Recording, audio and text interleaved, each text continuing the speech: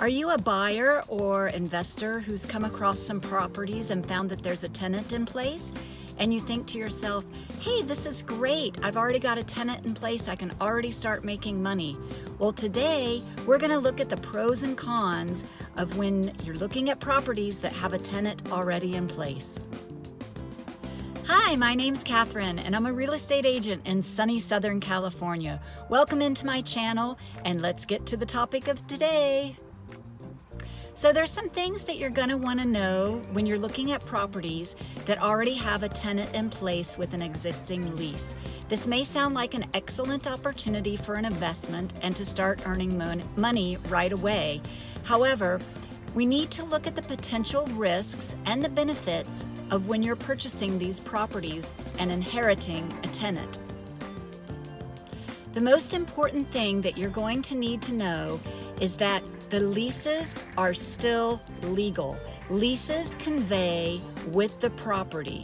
So you're not legally able to raise the rent, modify any clauses, or evict the tenant just because you buy the house and the property.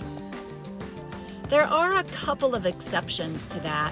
One of them is if the current seller has in their lease that they have the right to terminate upon the transfer of the property, then that is one thing. And the other thing is going to be if you are purchasing a property that's in foreclosure, you need to look at your state's laws regarding a notice to vacate if a property is in foreclosure. Now, there is a common misconception that goes around that if you're buying a property to live in it as your main residence, then the tenants have to go.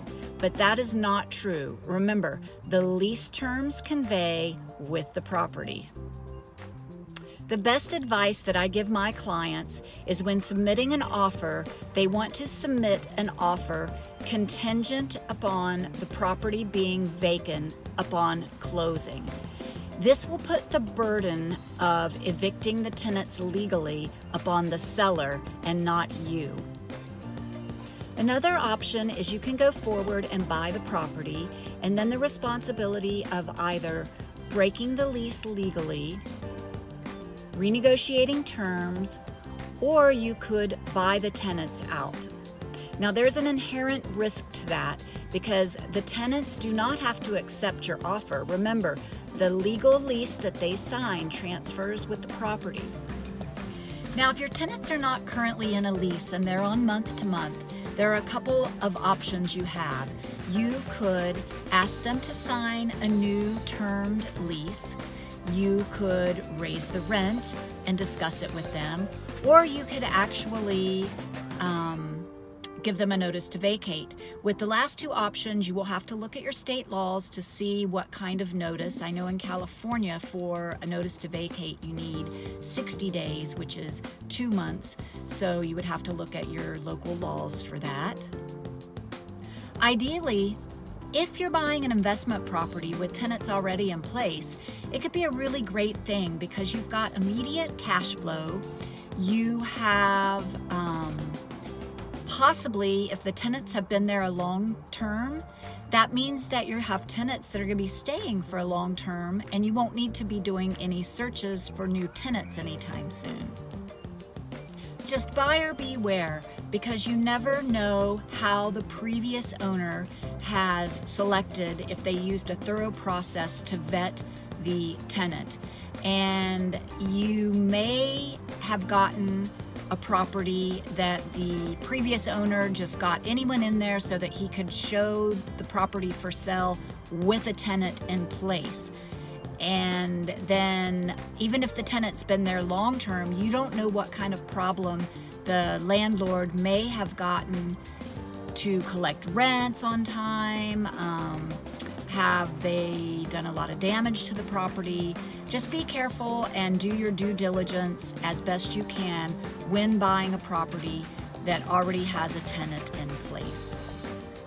Also, one last note, make sure that you check with your mortgage person, because buying properties that are investment properties You will need to put a little bit more money down, and you will also have a little bit higher interest rate. So make sure that you can qualify for the property that you're looking to put an offer in. Good luck. It's very exciting when you have properties that are income producing, and once you get more familiar with how to do it, you will get more comfortable, you will know what to look for. But good luck to you, and if you have any questions, drop a comment below, and as always, I can help you with anything that you need. Just drop me a line. Thank you for watching, and we'll see you on the next video.